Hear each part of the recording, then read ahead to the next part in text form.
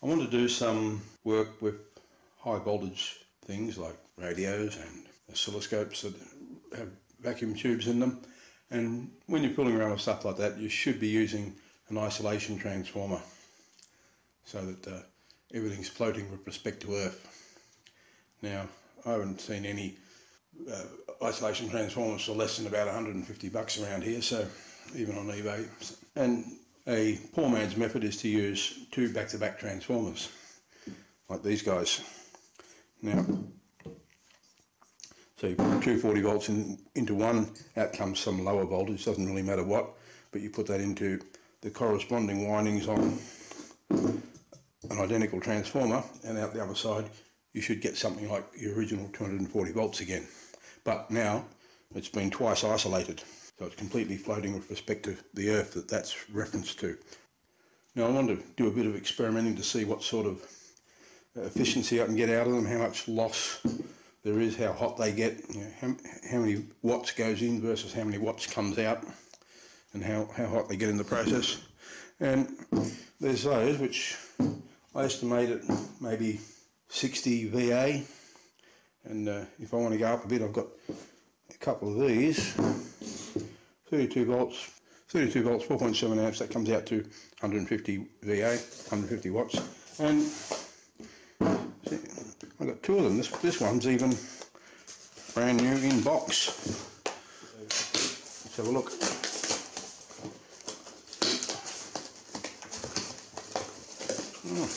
A bit of newspaper from the Flemington races today. No, I don't think. I think that race has been run and won long ago. 1986.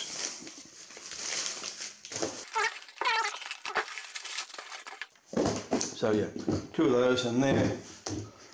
That should be good for 150 odd watts. And even these ones should be good enough for most applications, subject to them not being too inefficient, too much loss of power across them. Certainly these 150 VA, I mean things like this radio are only 40 watts, so 150 should be more than enough. And if I ever do need substantially more than that, then I've got these big beautiful girls. Two of them, actually I've actually got three of them. They weigh 22 kilograms each, and from what I can gather they look to be about 2000 VA compared to 150. So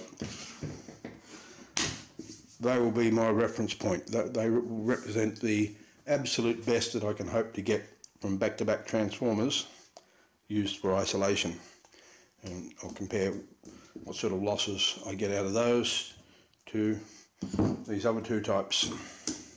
These actually came out of a IBM 4341 mainframe computer from around 1980.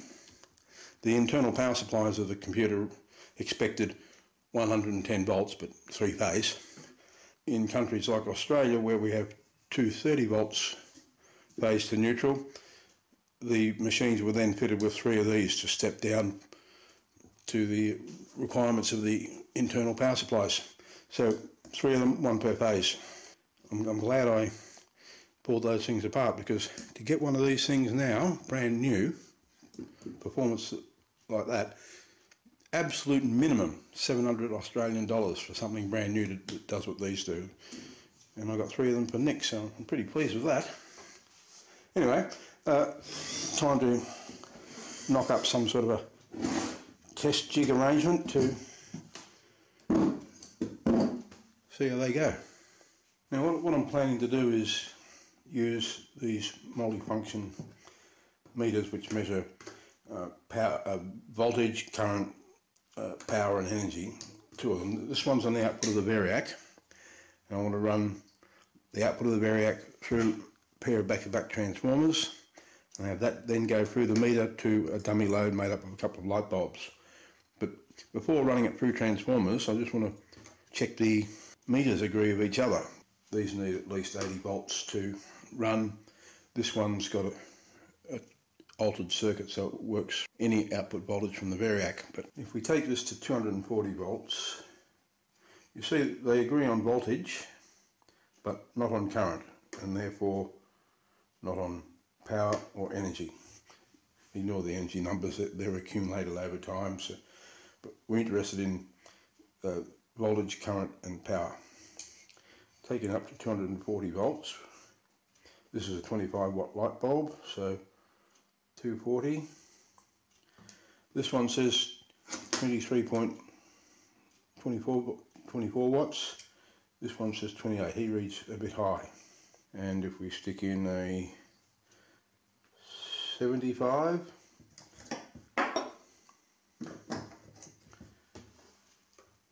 it's much closer.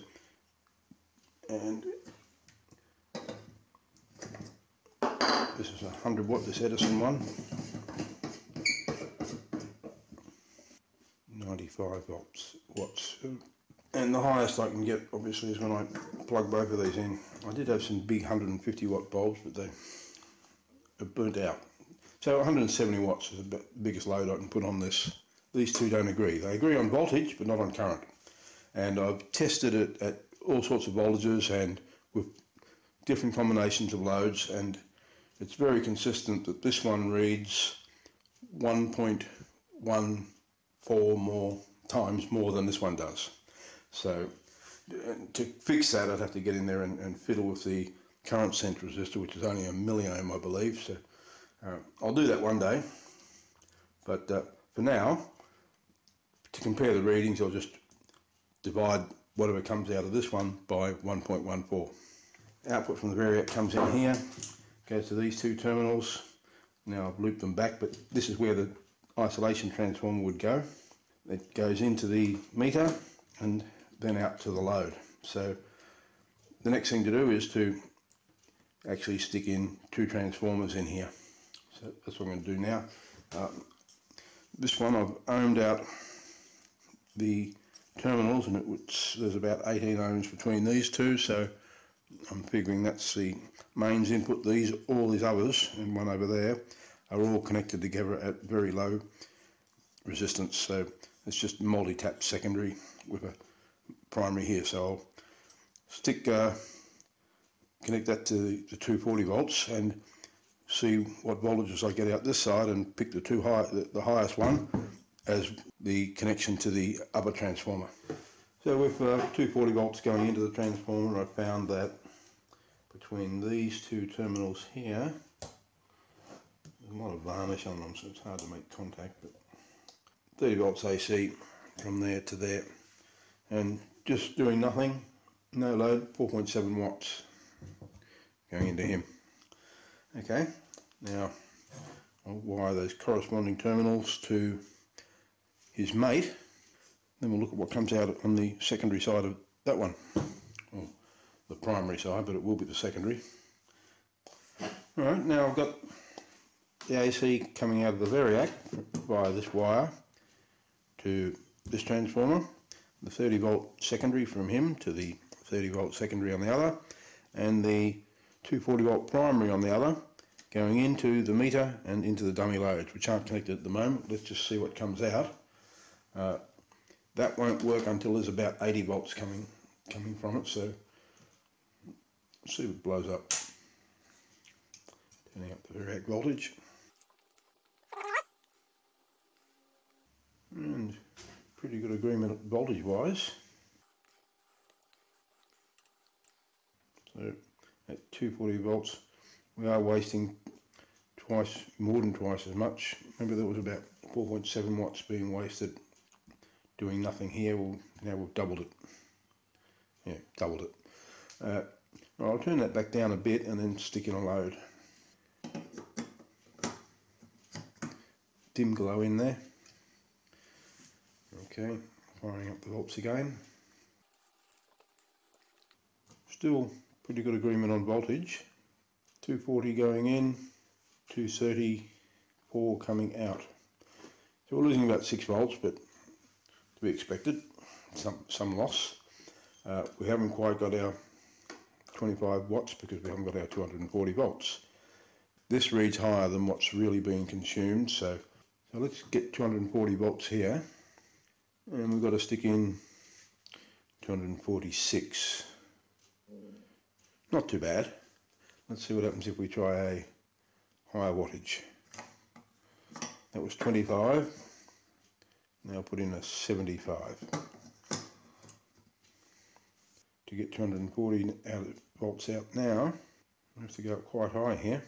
270 almost. 105 watts showing there, 75 there. Dare we go to 175 all the way?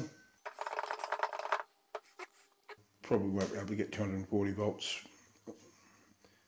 Right, the glare out of the way a bit. 175 watt load, 260 going in, we're only getting 202 out. So, and to get 240 out, that's the maximum. 286 going in, only 223 coming out. Now I don't know how this would compare with an actual proper isolation transformer, but we're getting a fair bit of drop under load here. 75 watts, not too bad a loss, and it can be compensated with the Variac. You can get 240 out by going up to 270 input. These guys look like they're probably going to be good for up to 75 watts. I'll leave it on for a little while and see how warm they get. These two transformers have been running for probably about an hour now with a 75 watt load. That one's quite warm. I wouldn't call it hot by any means. This one's cooler. It's certainly not hot, it's not straining at all. And remember, it's not bolted to a metal case or anything either. So, and it was consuming about 5 watts just doing nothing. So it's not much hotter than I would have expected from just that. So I'd say, yep, these things can easily cope with the 75 watt load. The other issue with it is the poor load regulation, or line regulation, or which is it? If I change that to 100 watts, we've dropped another 6 volts. With the same 270 volt input, so now it's 175 watts and we're down to 200 volts, and at that point the Variac can't compensate enough. Even 285 won't give us 240 out. That's the limit. I'd say it's probably good for 100 watts if you can. Well, let's see it. We can get 240 volts with a 100 watt load. 100 watt load, and yeah, we can get 240 volts. We've got to stick 280 in.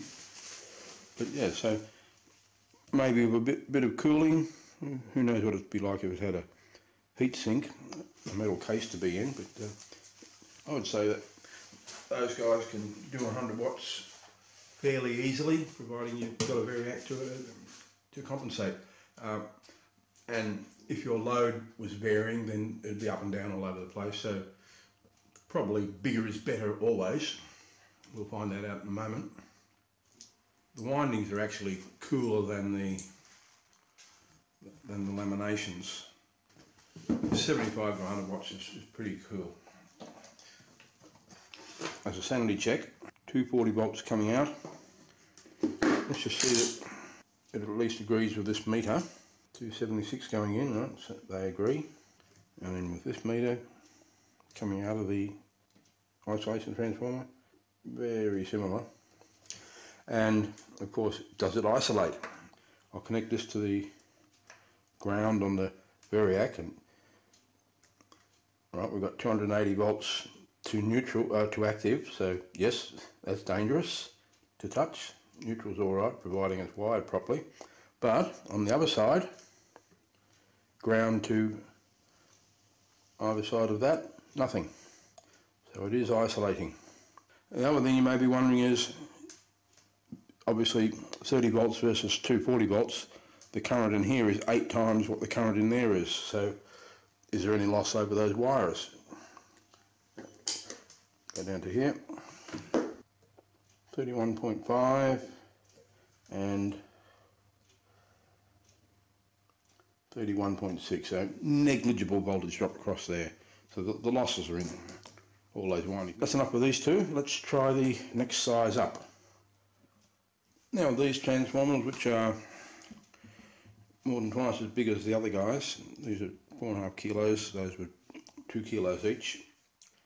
I'll start off lowish. Yeah, so once again, input and output voltages agree with no load. Start off with the little 25 watts.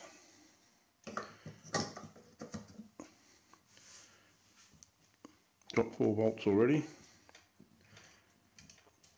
240 output. I'm going to stick 246 in. Go to 75 and it's dropped, so to get 240 out again, well, it's not quite as bad. I think we have to go to 260 with the smaller transformers.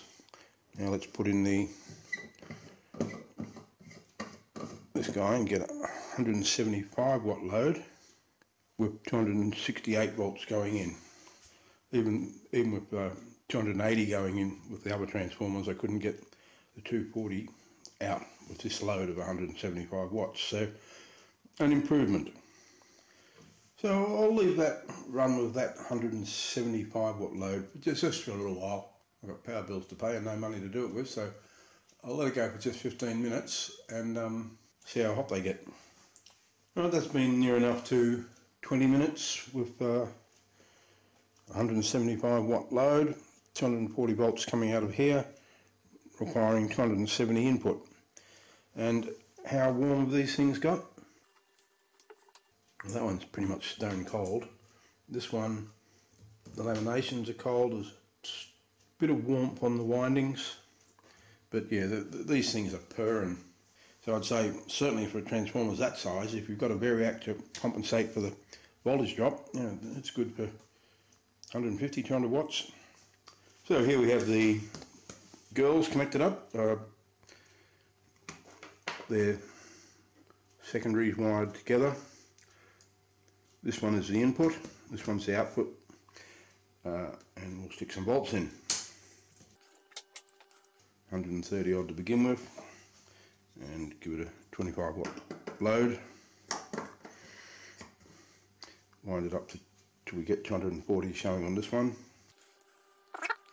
Bit of a buzz coming out of them, and 241, 42 coming in, so only losing a volt or two across that system.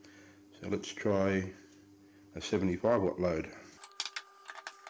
Still only 2 volts difference with no load, and only 1 or 2 volts difference with 75 watt load. So now I'll screw in the 100 watt bulb, so we'll have 175 watt load, and still only 2 volts difference. So that's where these guys really shine, the ability to not sag under load.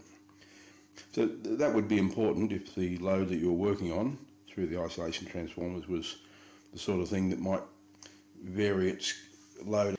If it didn't, if it was a fairly constant drain, then those other pairs of transformers, especially those grey ones, are certainly up to the task for 150, 200 watts, as long as you've got the variac to up the input voltage to compensate for the losses. If the load is fairly constant, then yeah. What's left to test now is to try and see how these things go with a much heavier load than 175 watts, because you know, it should be good for 1500, 2000. I'll see if I can knock up something. So as a load for the big transformers, I found this toaster oven thing. It draws about 1200 watts, and I've disconnected the light bulbs and put in that power socket instead. So turning it on. Now I'll turn on the toaster oven, and I have to put on the timer to make it work, so there'll be this clicking sound. So there's only a few volts drop there, but let's take it up to 240 on the output. And you can hear the transformer starting to buzz. So 240 coming out, and I've had to put in only 248 on the input for 1200 watts of power. And I'm sure these guys could go probably much closer to 2 kilowatts than this. And the variac can put out 280 volts, and it's rated at 3 kVA at that end of the scale. So it's entirely possible that I could have an isolated supply for up to 2 kilowatts. I'll let it run for just 10 minutes. I don't have anything to cook, otherwise I'd put it in the oven. Right, this is about 10, maybe even 15 minutes later, and the top of the toast oven, and I reckon it's hotter than that because it's silver and I'm at a strange angle. It's too hot to touch, that's for sure, it burns. And inside here, of course, it's stinking hot, the element, over 300 degrees. The transformers on top, 26, 26, the windings, 27, 27. They're just not even, they're not even warm. They're just a little bit warmer than ambient. Like mounting flanges on the transformers, which wouldn't have heated up much by now. 26. So these things are just laughing. They're saying, is that all you got? So I'm quite sure they'll be able to handle at least 1500 continuously, and with a bit of cooling would run even harder. That's not power wasted. So what I think I'll do is use these guys. I'll make a isolation transformer box out of that with one of these on the outside and an IEC socket on the input. The big ones, the girls, I'll try and put some sort of a handle arrangement on them so that they can be transported reasonably easily, because they're 22 kilograms, but separate of course because they're way too heavy together, and some sort of a terminal connector arrangement that makes it easy to configure it like this or any other way. Make them good general purpose heavy duty transformers. For nearly all applications, these two would be more than adequate, and if I really needed to isolate a lot of power, I could quickly wire those two up to do it. So there you have it, isolation transformers. Quite viable by using back-to-back transformers, as long as you've got decent ratings, and helped very much by having a variac to increase the input voltage to compensate for any droop. Hope you enjoyed. If you did, give it a like please, and subscribe if you like. Catch you later.